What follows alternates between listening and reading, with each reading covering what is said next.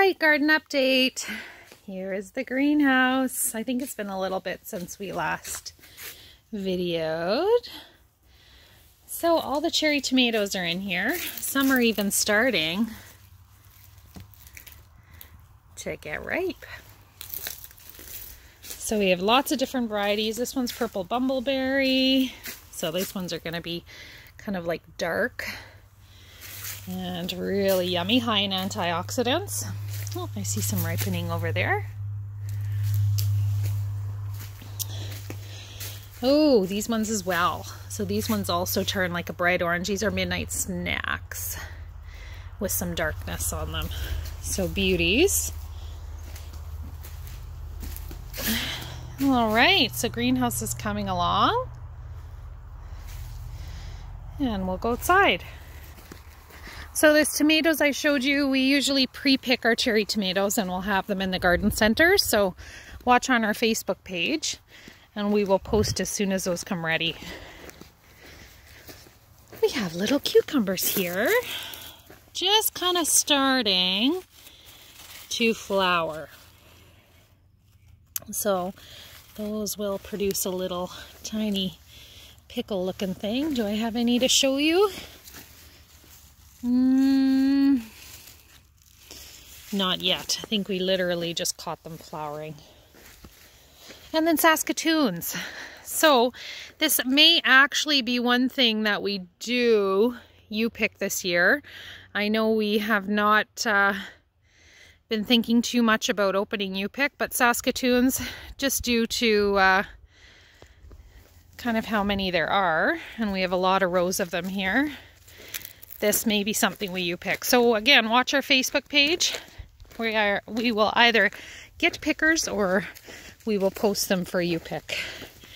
And then we have some zucchinis growing here. So still going to be a bit for those, but big long row of zucchini there. And squash. And Saskatoon squash. Gray Ghost squash. So these are a winter variety squash here.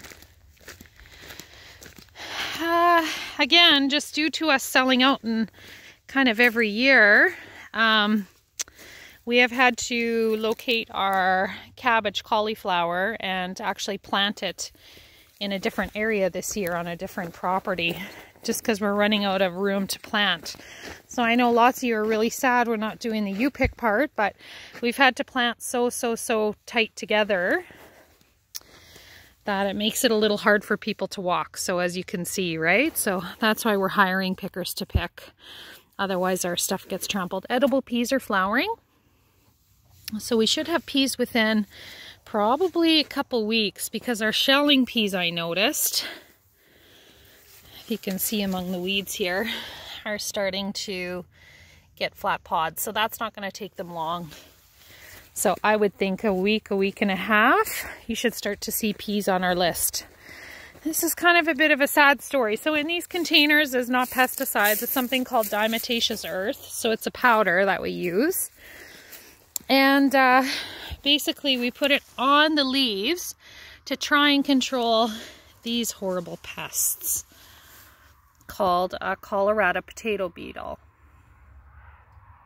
So they're horrible little bugs, and basically when they take 60% of the foliage, like this plant, basically it really decreases production under of the potatoes, so we don't get a lot. So unfortunately, because we do not spray chemicals, this diatomaceous earth powder is natural. And basically when these bugs eat it, it almost has like a shard-like material that kind of gets rid of them, I guess, from the inside out. It's kind of a yucky way to put it. But otherwise we hand pick these off. So we have already hand picked this whole entire patch. And, excuse me, we're on our second round of hand picking. And now we've used diatomaceous earth. So just a bit of an example of how much work it takes sometimes, and you can see a lot of the foliage is taken off. So yeah, potatoes usually are later on. We usually do not pick a lot of early potatoes on our farm because, yeah, we just don't, again, have a lot of space. So we wait for them to mature up a little bit here. And our lettuce, so it looks so beautiful, which it is. But you taste it and it's absolutely bitter because of the heat. So the heat matured it too quick, too fast. Hi, look at you, Jack. Jack, hi. And unfortunately, we're gonna have to till this under. It's quite sad. But we do have more lettuce kind of starting down at the end there. So we will be harvesting that. Hopefully the sun isn't gonna be so hard on it. There's summer fallowing this area because of weeds. I just want to be right in, hey?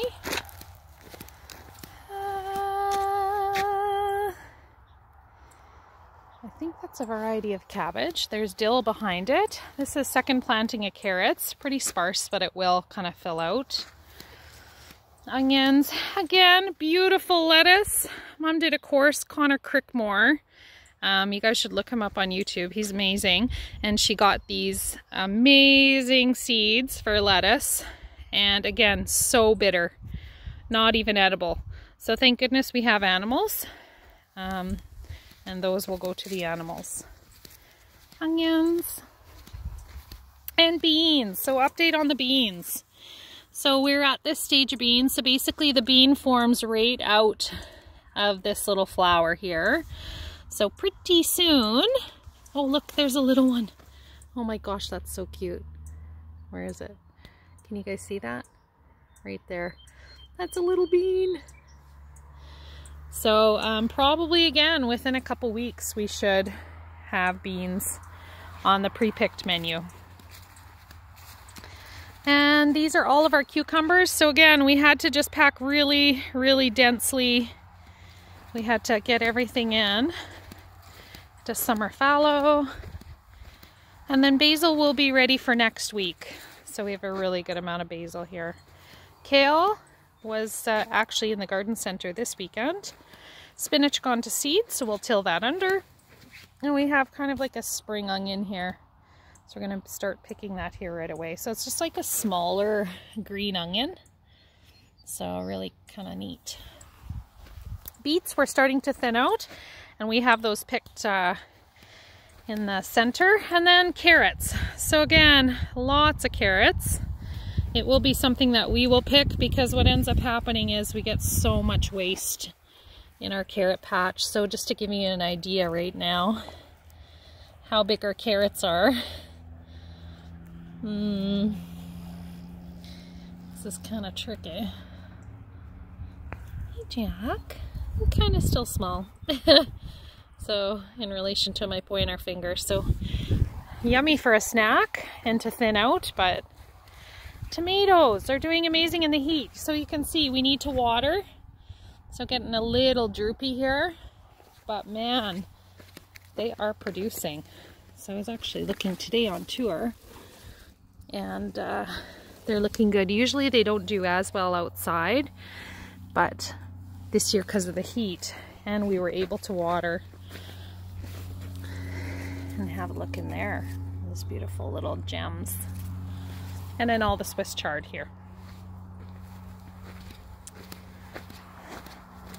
Sunflowers are starting to bloom. I have some annual baby's breath, and then some of the flowers are started in here. And we'll go to greenhouses. Sorry, I started eating this carrot. So tomatoes in here as well.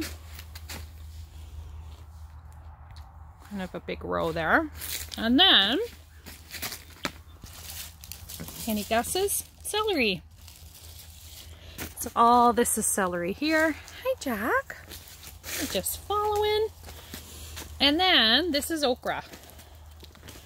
So I will show you. We'll continue on here. I want to find a flower. There's one. There's a little okra flower. So the okra starts right underneath that. All right, next. So again, we pick all of our greenhouse items. Most of our garden items will be picked by us. And peppers. So doing well, again, the hot weather.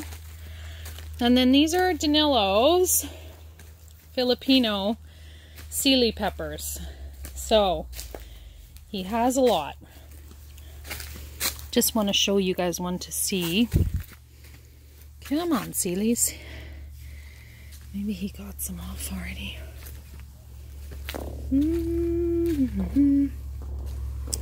I saw some this morning.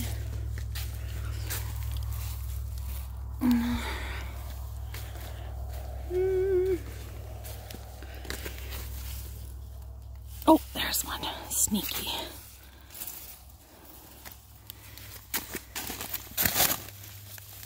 Oh, there we go. And there's a Sealy, so kind of like a green. And the peppers, or sorry, the seeds inside are hot, but I don't find the pepper itself too hot, but it's called a Sealy pepper. And then eggplant. So these are still blooming here. So you can tell that's eggplant because it's all purple. All right, onward we go. Oh, that one was hot, actually. Whew, I think it's the seeds. Definitely. Okay, black currants.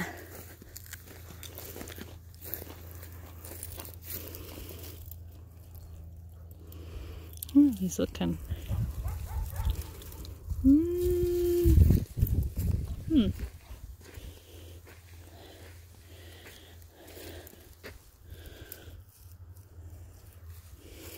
Interesting. Doesn't look like they're setting fruit quite yet. Or they're, oh yeah, very lightly setting fruit. Might not be a great year for them, but we'll have to see here. But we do have a good amount of black currants. Sorry about the sun there, sunset, beautiful. And the Nanking cherries, we won't get much off these. They're only about 2 years old. So we do have, again, a good amount of rows of them here, but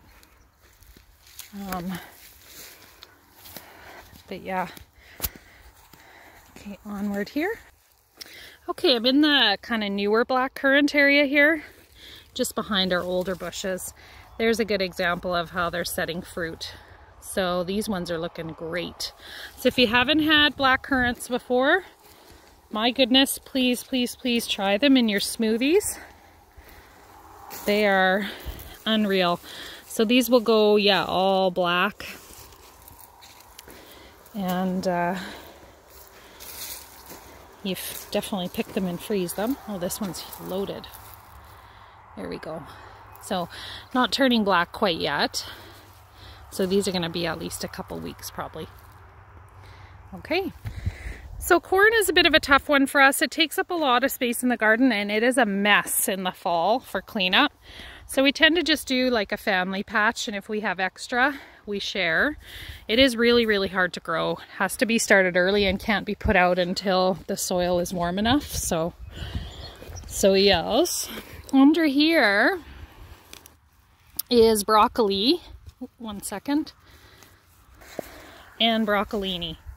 Okay, so just protecting it from those little white butterflies and the moss for the season. So otherwise everything gets really, really buggy. And our sea buckthorn is setting fruit. So let's have a peek in here. So these all turn like a really, really, really bright orange. And if you look up sea buckthorn, I'll try and get a better view here. Sorry, hold on. If you look up sea buckthorn, it's used in a lot of ladies' cosmetics. We have a lot of Russian customers that use it. I've heard kind of different recipes, like 50-50, kind of like pureed sea buckthorn with honey, and they keep it in the fridge for, they use it almost like cold effects, or elderberry syrup. These are more potatoes. And then over here is our second planting of carrots. So they're a lot smaller than the other carrots. So we stagger planted. So we usually stagger plant carrots a couple weeks apart. And then this is also our stagger planting of peas. So same thing, we stagger plant those peas as well. So hopefully we go from one patch right into the other patch. All right, this is kind of a bit of a sad example of winter kill. So you can see healthy stalks and dead stalks. These are our red currants. So they won't produce as much because they've had a bit of winter kill. So we'll likely be removing these into the fall. So these ones really got it kind of bad here. So if you ever see this on your plant, it's usually a winter kill situation. All right, second planting of beets.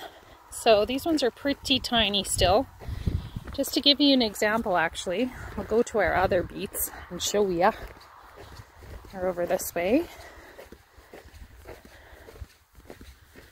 Oh yeah, there's some here. Okay, so they're like kind of a, not super big, but kind of nice bite size. Yeah.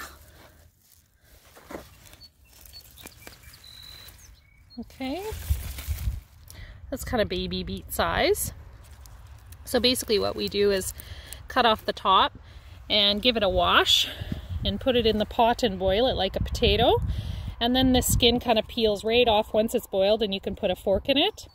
And then we slice it up with butter and salt and pepper and eat it. It's in our red beet velvet muffins in a puree. So these are delicious if you've not tried them before.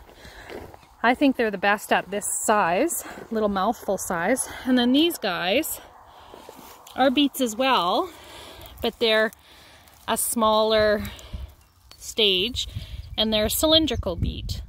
So they're shaped in more of a cylindrical rather than round. So yeah, cylindrical beet, round beet. Yeah, and then this is kohlrabi. So kohlrabi kind of will grow and get a large bulb, and then basically you cut all the foliage off and cut it up and eat it. Some people lightly saute it. These are rutabagas. So rutabagas are turnips, winter turnips. Basically you have to get a frost. We have ours, again, spread. We have to thin them out. Spinach gone to seed because of the heat, so we have to till that under. More beans. And a lot of weeds. Tomatoes, tomatoes. And we have arugula. And cilantro is coming. Italian parsley. Again, coming, needs to be weeded. And our fennel is coming, needs to be weeded as well. Zucchini. Raspberries this year we will pick. We actually got rid of a lot of our raspberries here, if anyone recognizes the farm. We're going back up towards the red barn now. These were all raspberries. We have tilled them under. They weren't producing large berries anymore, so we have replanted kind of out in the back field there. You coming? Good boy. Come on. On to high bush cranberries. So same thing, these we have to pick after frost. They go red, and then we pick them after frost. So if anyone's interested in making cranberry jelly, we will have them. And apples, again, we will usually pick these. It doesn't look like there's tons though. We usually don't have too many to sell, as we only have probably about 30 trees. So you can try other apple farms around for apples. Some of it looks like there's not even really any on. And then we got more zucchini here before we're at the red barn. And that's an update, everybody. Thanks for joining.